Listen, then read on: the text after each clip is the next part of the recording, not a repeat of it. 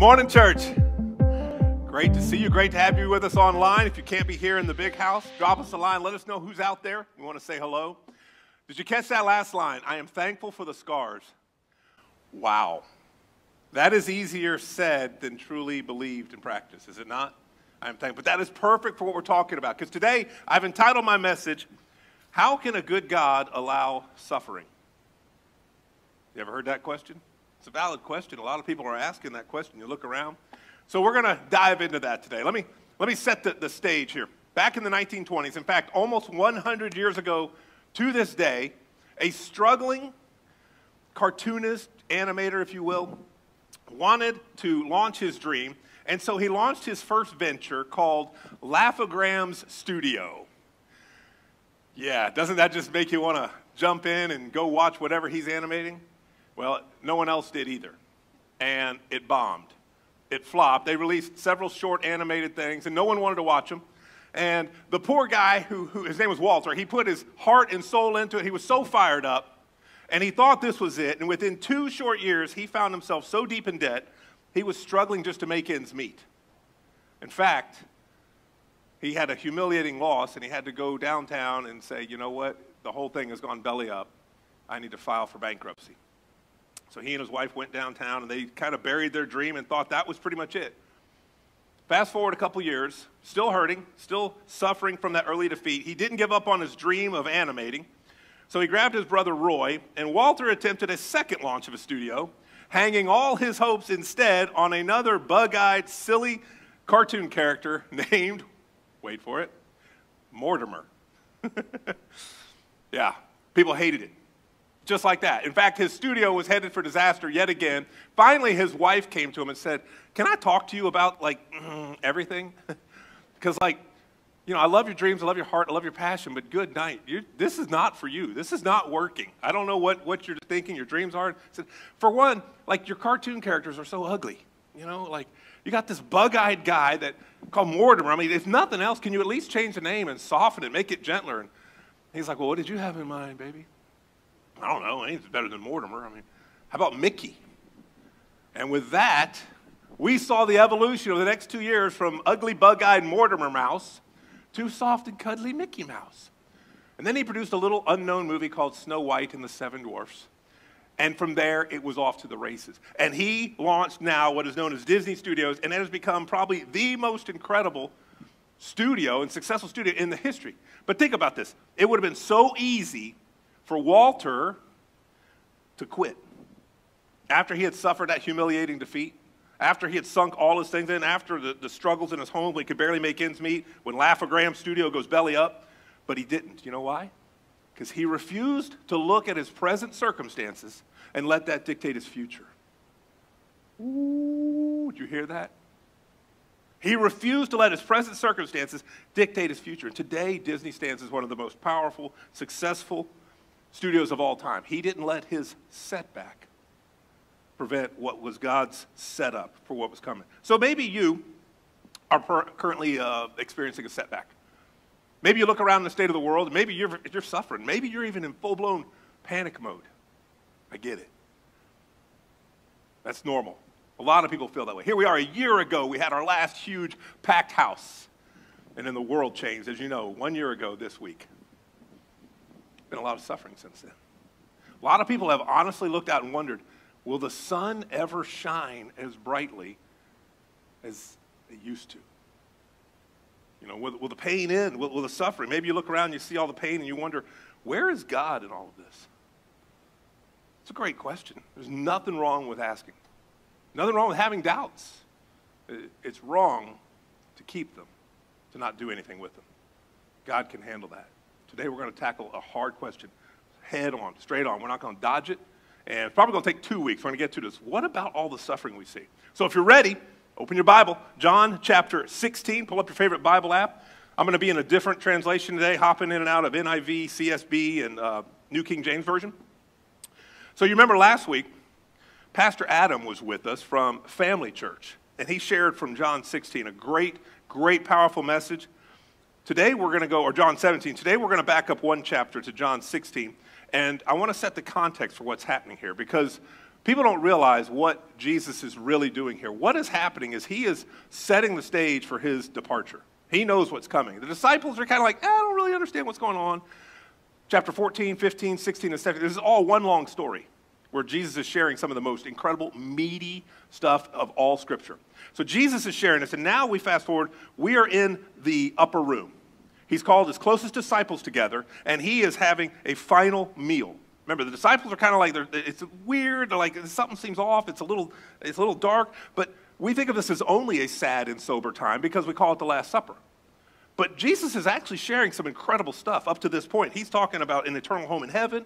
He's promising to send the Holy Spirit. It's going to be this great paraclete, this comforter to come alongside, and you're going to have an eternal salvation, and I will be with you all the way to the end of forever. And then he prays for the most incredible prayer. But then he says something, 7 disturbing words that just kind of hang in the air. John 16:33, he says this, in this world you will have trouble.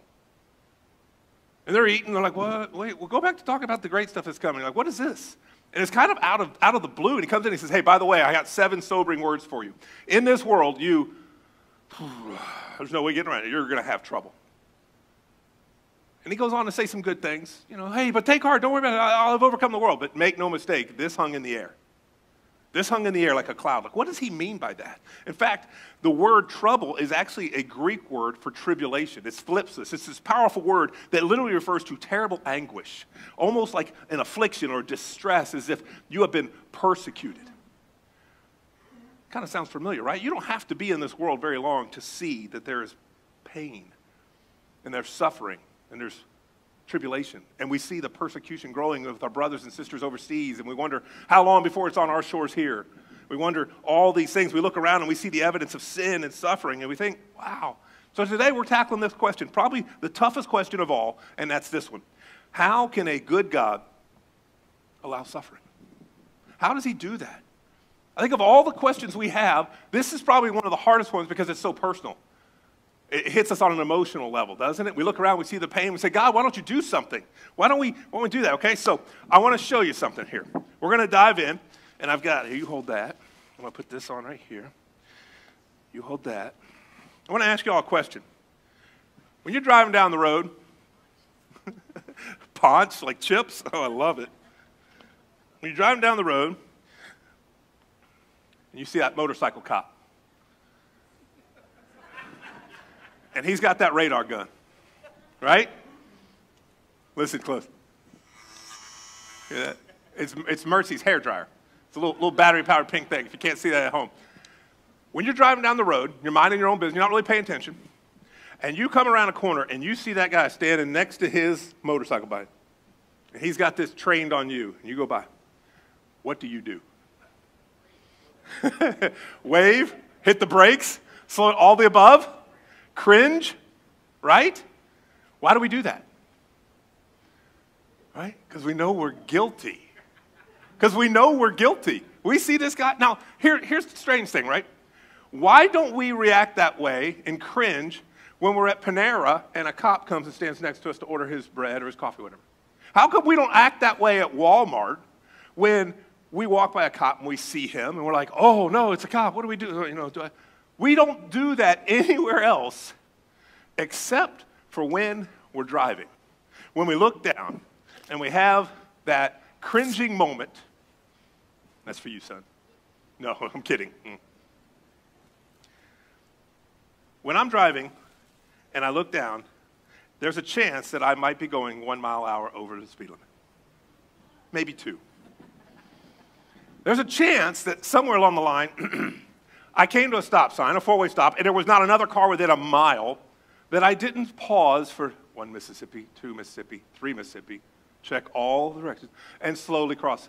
There's a chance I might have rolled through that a little slow, or maybe I only stopped for 1 second. See, we don't obey every law perfectly all the time, do we? Might be 1 mile an hour over, maybe 2, maybe more. See, the thing is, we know we've broken the law. So when I look at this cop, is it the policeman making me feel uncomfortable? Is that his fault? No, it's because I know I am a lawbreaker. In that moment, I know I am guilty. It sounds so harsh, but think about this. Is it the policeman's fault that I'm a lawbreaker? Not at all. Is it the policeman that's making me feel guilty? No, it's my transgression that is making me feel guilty. This is on me, right? But it feels so much better to blame him. It feels so much better to blame that guy. Now think about what our knee-jerk reaction when we cringe. Think about what that says about us. Think about what it says about our world. In a very overly simplistic way, the policeman didn't create my guilt. The policeman didn't create my suffering when he pulls me over. That's on me. And in the same way, God did not create my suffering. God is not the author. He is not the creator of evil and suffering. That is not him. Don't blame the wrong guy. But how easy is it that we blame the good guy and we let the bad guy come off the hook? So a lot of people ask, well, why didn't God create a world where there was no suffering, where there was no evil? And the answer to that is, he did. He did. He absolutely did. In fact, it says right there in Genesis 1:31, God created the world and it was good. It was totally and 100% completely good. So where did the evil come from? Where did the bad come from? Well, the Bible tells us that when God created men and women, he created them with free will. This enabled them the ability to express love to God, but also to express love to each other. So don't miss the hidden gem right here on the origin of evil. It is truly impossible to really love someone if they don't have a choice. Okay, I want you to think about this. Y'all remember growing up, those creepy little Chatty Cathy dolls that you get? Anybody have one of those? Yeah, right? Aren't they creepy, right? If you're not familiar with them, you can pull this little string, and they were pre-programmed with words. They say things like, oh, I love you, Striper rules, and Star Wars is the greatest movie ever. They would have all these pre-programmed sayings, right? Now, they could say the words, but unless there was a heartfelt connection to them, those words meant nothing. They were a robotic programmed design. That means nothing unless there is a heartfelt decision behind it. You see, God wants to have a relationship with every single person that he created. That is his desire. But here's the deal. We can't truly love God without having the freedom to choose not to love God. Think about this. So God gives humans the capacity for choice. And unfortunately, humanity used its free will to disobey. It used its free will to bring about evil, to choose wrongly, to choose the wrong path. You remember the account of Adam and Eve. You look back, there they were. They had everything given to them. Paradise, all the food they could eat. It was literally 72 degrees year-round, this beautiful Edenic paradise. And God gives them one command. It says, all this is yours. I just need you to obey one thing. Don't eat from the knowledge of tree of good and evil. That's it. One. And you know the story. The serpent comes, tempted Eve. Eve ate, Adam ate, and from then on, that disobedience, sin entered the world.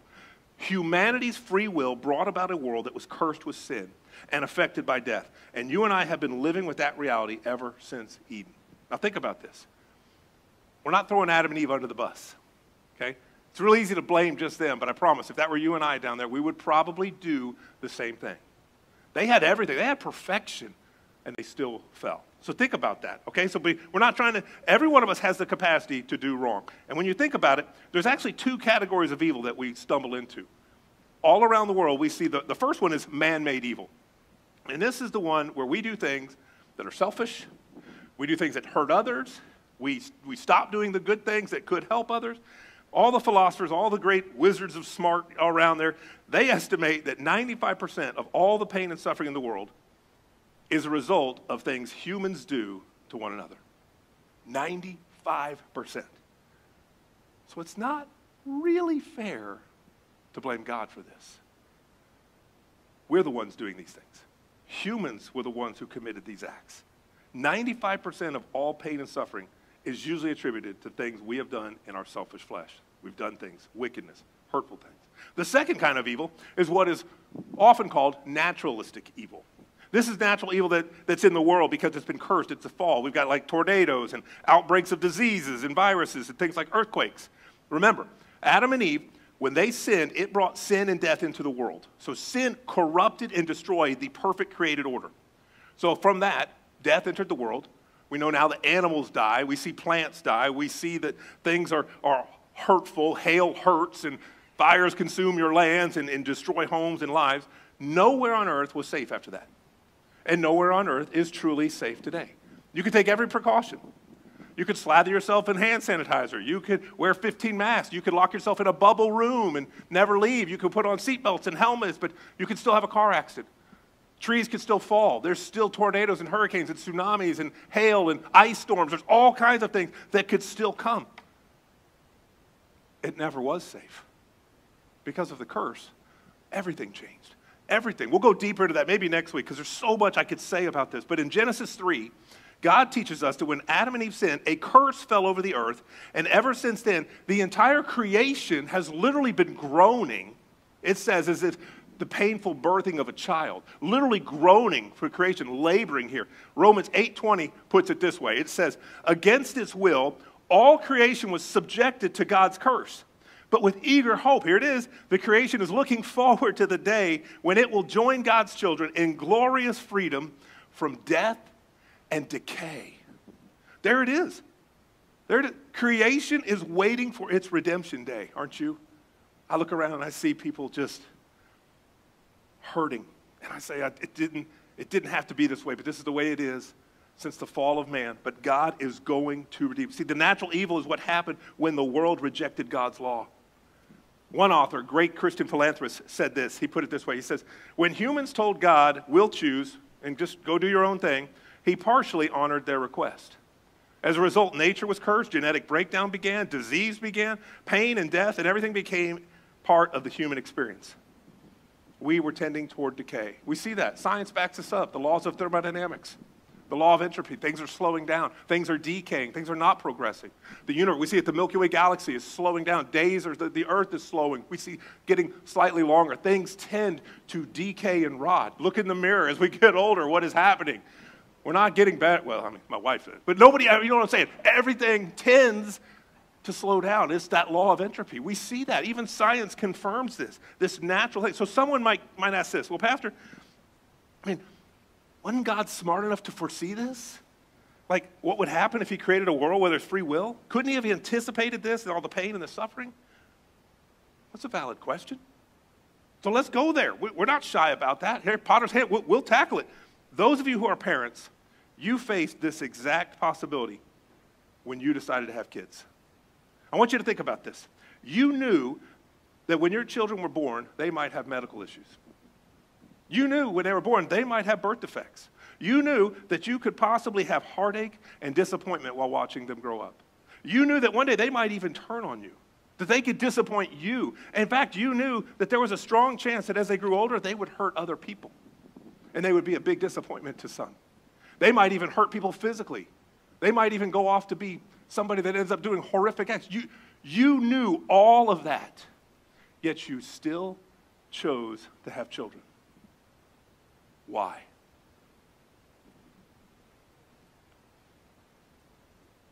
Because of love. Because of love.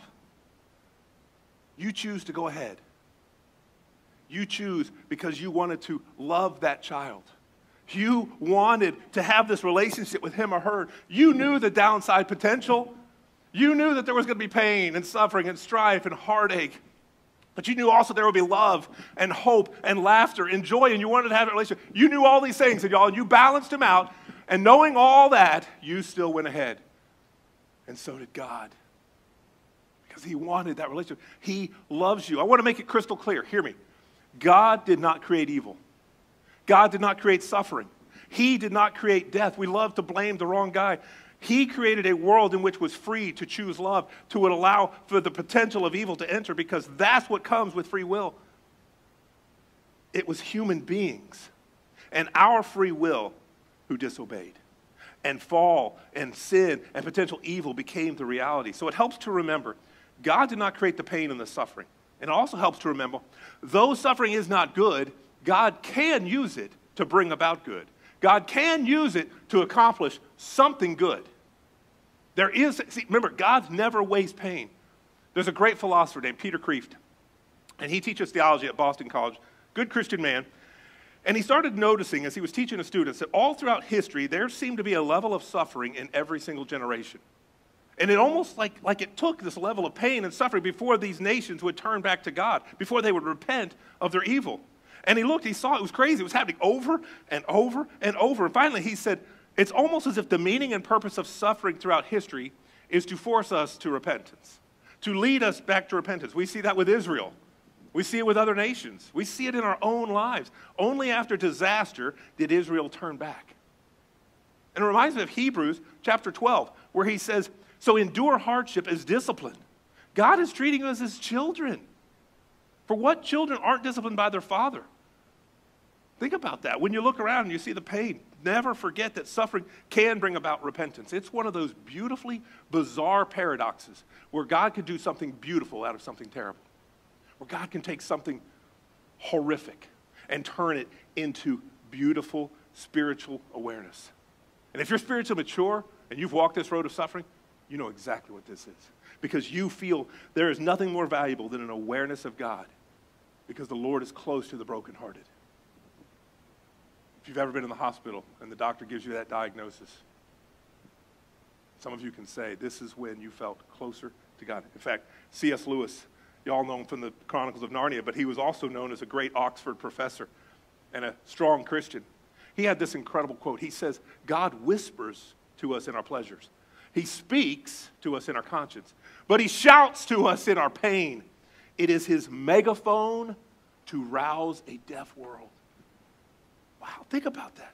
See, we know this is true from life experiences because when things are going great, think about it. When it's trouble-free, we go about our bit. Wait, we don't need God.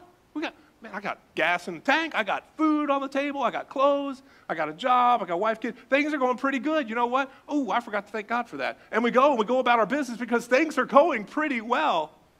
But when the trouble hits, oh, help me, Lord. Help me, Jesus. Help me, Tom Cruise. Where are you? Somebody's got to help me through this. Look how quickly we turn to a higher power, how much we cling to him in our suffering. It happens like clockwork. We're so much more likely to turn to him in the tough times.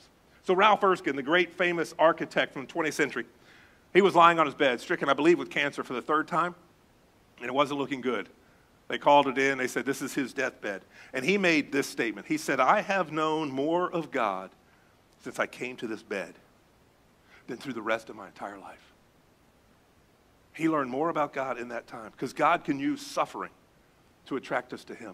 It can become the greatest intimate relationship building time. The truth is, it is worth any price if it means coming to know God. Which leads us to the next heavy truth for you today. God can use these trials to make us more like Jesus. So when you look around and you see suffering, you wonder what's going on. Look to see if God is going to use this to make something good come out of this. God can use trials to sharpen the character of his children. He can use things to bring us closer, to make us more like his son, Jesus. Romans 5:3-4 says this, but we will also glory in our sufferings because we know that suffering produces perseverance, perseverance produces character, and character produces hope. Hope. Are you kidding? Hebrews 5:8 talks about Jesus. Jesus, God's very own son. He says this. He says, he learned obedience from what he suffered. What? Jesus? He was perfect. God in human form.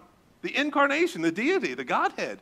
Jesus was perfect, yet he learned obedience through what he suffered. An innocent man. Don't miss this. God's own perfect son learned obedience through suffering. How much more can we, as imperfect people, need to learn obedience from what we suffer? I read a quote last week about some swimmers, and they had this friendly competition going on between the long-distance swimmers and the short-distance. Anybody swim? Yeah, ooh, man, that's a tough sport. I'm like, I wonder if this quote is true.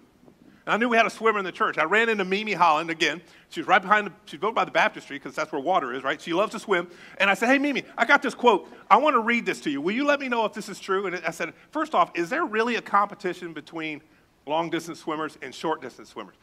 She said, oh, yeah. Yeah, it's like, it's friendly, but it's like, mm-hmm.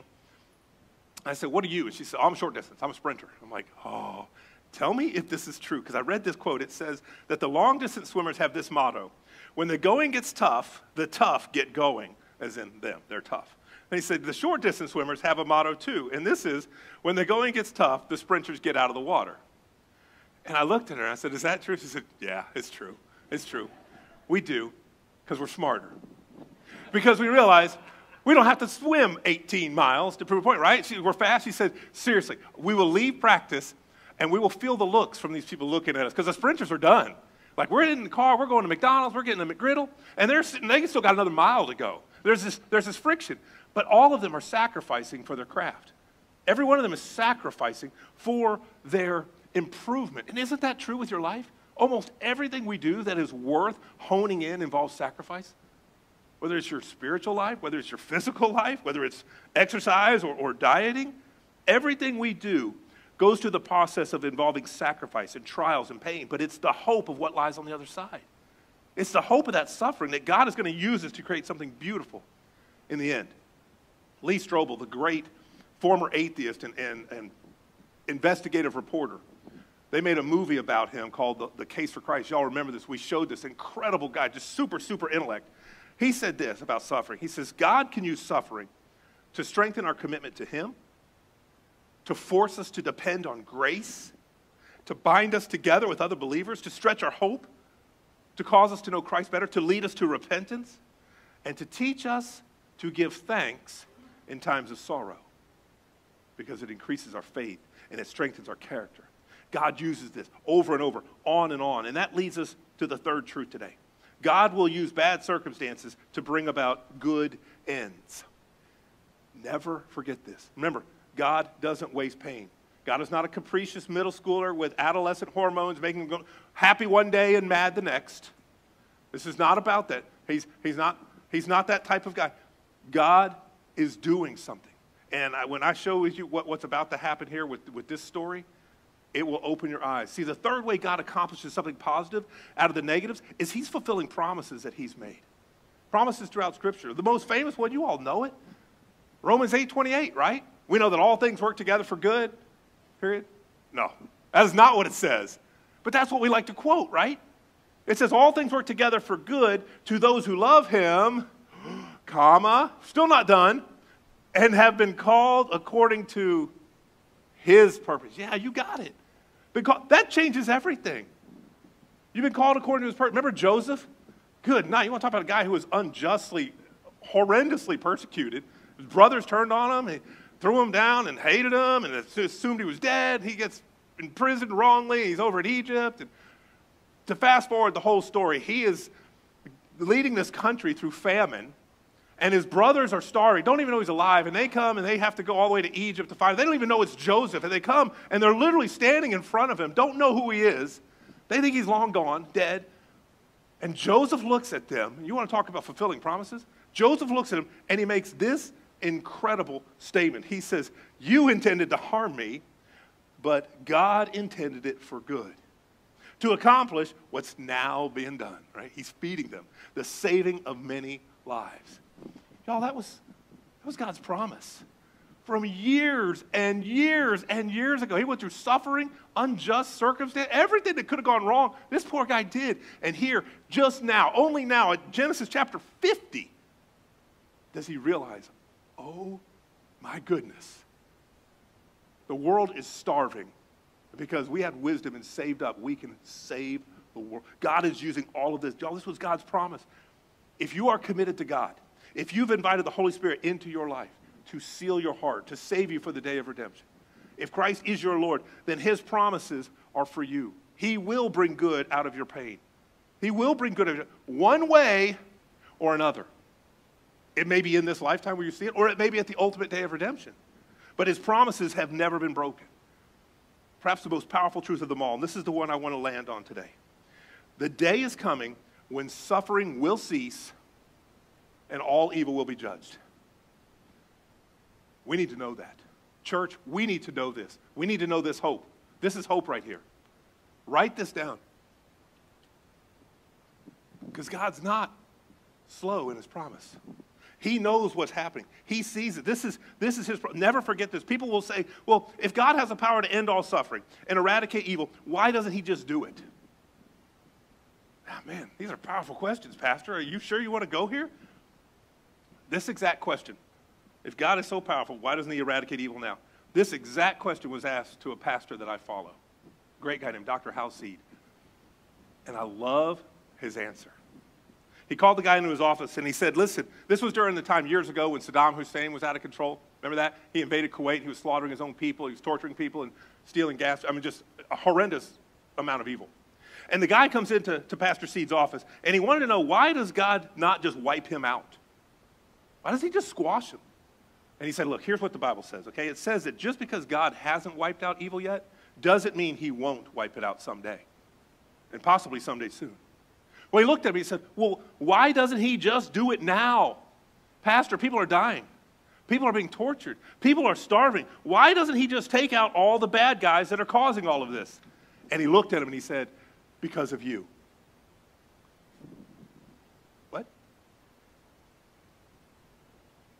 Because of me. And he looked at me. He had love in his eyes. He was full of compassion. He says, Richard, his name was Richard. He said, Richard, it's because of you. Because if God was to judge the bad in this world right now, you would end up being judged. And his eyes got big. He said, listen, if God is truly just, then he would have to take you out when he took out Hussein. He said, I don't understand. Why are you equating me with Hussein? What do you mean by that? So he went over a few of the admitted failures of Richard. He'd been counseling him. He knows, Richard, you've done this, and you've done this, and remember how you treated your wife? Remember what you did to your children? You remember all the pain you've caused? You remember all that? All it takes is one thing to separate us from the holiness of God, just one. But look at the list we've been able to go through. Think about this, all the pain that you have inflicted. And then he looked at me, he said the most incredible sentence. He says, Richard, God hasn't fully dealt with evil yet, in part because he wants to extend grace to you. I imagine you could hear a pin drop in that office. He is holding back. And then he turned to 2 Peter 3:9, where he said this. See, the Lord is not slow in keeping his promise, as some people think he is. Instead, he is patient with you. He's not wanting anyone to perish, but everyone to have time to come to repentance. Y'all, that is the motive of a loving God. See, someday God will deal with all evil. But right now, he is holding it back so that more of his children can turn to him. More of his children can say, I recognize you, Lord. I'm asking for forgiveness, and invite the Holy Spirit into their heart.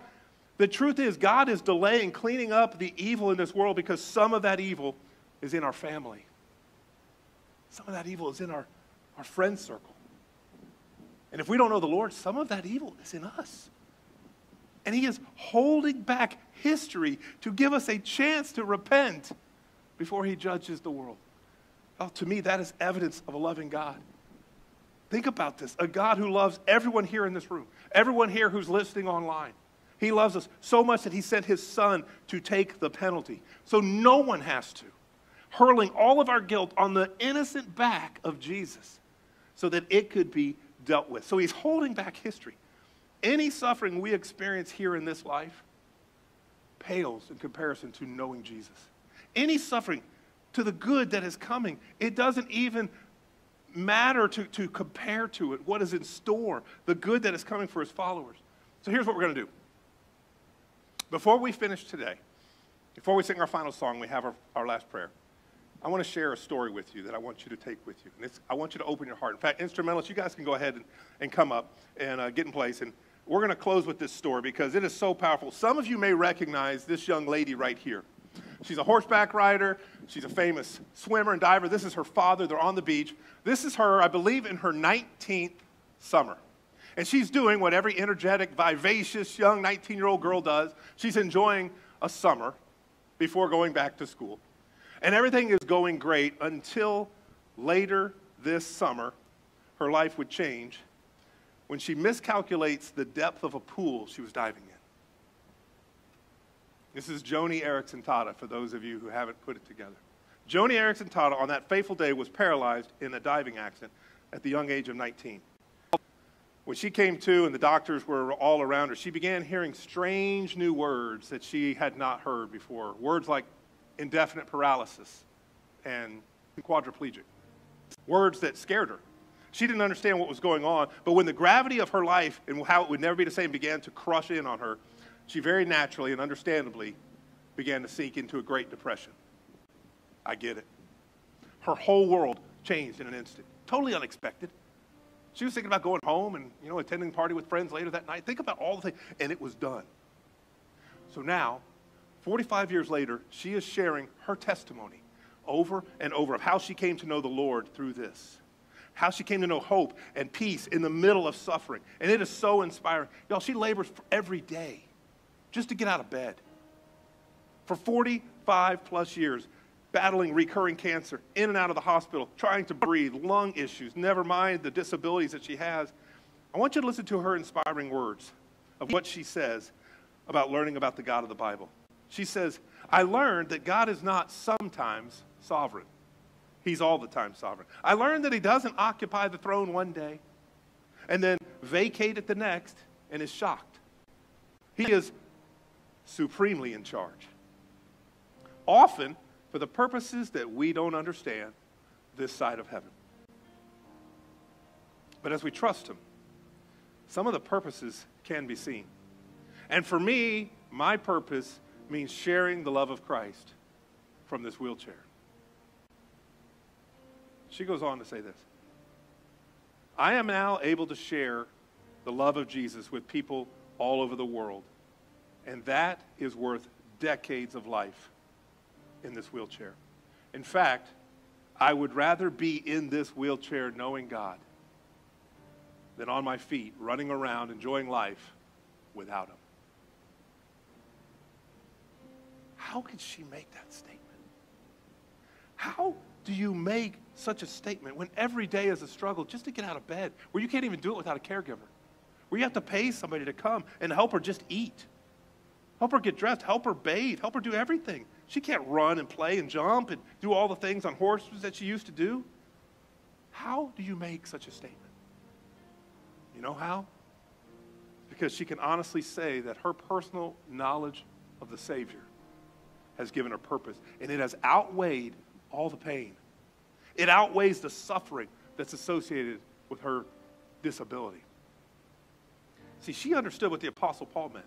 When Paul wrote this, Paul said, I consider my present sufferings, they're not even worth comparing to the glory that will be revealed. Not even worth comparing. This isn't to minimize her pain. This isn't to minimize her suffering. There's a lot of us here today who have deep wounds, deep scars. We see the brokenness in this world. See, here's my challenge. Our goal is to zoom out. We're so zoomed in right here on our problems, aren't we? We're so focused right here. Our job is to have a spiritual perspective, to pull back like the Lord. Look at this from 30,000 feet and take the long view, this heavenly, eternal perspective. See, this is the secret that Paul knew. And it's the secret that Joni found out. So maybe today, in our final minutes, you want to spend a minute asking God for help, to lean into this truth, to embrace this scripture right here. God, would you help me to have a heavenly perspective, to see that all the present sufferings, they are not worth comparing to your glory. Like Job, I spoke before I knew who you were, but now I see the plan you have, and I'm sorry. I'm just a pot, and I was questioning the pot maker, but now I see. I saw just a shadow, but now I see the whole picture, and oh my goodness. Wow. I see the tapestry now. All I saw was the back of the rug, and it was just a bunch of matted knots and broken off, tied off strings. But then I come and I look at the other side, and I'm in awe of what you are planning. Maybe today we need to embrace this scripture and allow him to give us this heavenly perspective. Let's pray about it. Would you bow right where you are? If you're at home, minimize the distractions and just focus on the Lord. God, would you give us your heavenly perspective? We know that you're not the cause of pain and suffering. We know that you have an ultimate plan. So today, God, we ask for a divine opening of our eyes, that we would see that our present sufferings do not compare to what you have for us, that this is literally a vapor of life before the true life begins. God, would you help us not to miss that? Help us not to be so focused on our pain and our problems that we miss you as you are walking through our storm. Thank you that you didn't leave us alone. Thank you that you threw us the lifeline, that we could know you, we could cling to you in times of suffering and trouble. Lord, I pray for my friends within the sound of my voice. I pray that you would bless them as they're in their deep end. Their water is rising. We feel the panic and we see the suffering and we see the pain. God, would you touch their heart and whisper peace? Help us to lean into your truth. You are our foundation. You are our immovable rock. And you will one day settle all accounts. You will make all things right. Help us to trust you in that. That's our prayer in Jesus' name. Amen.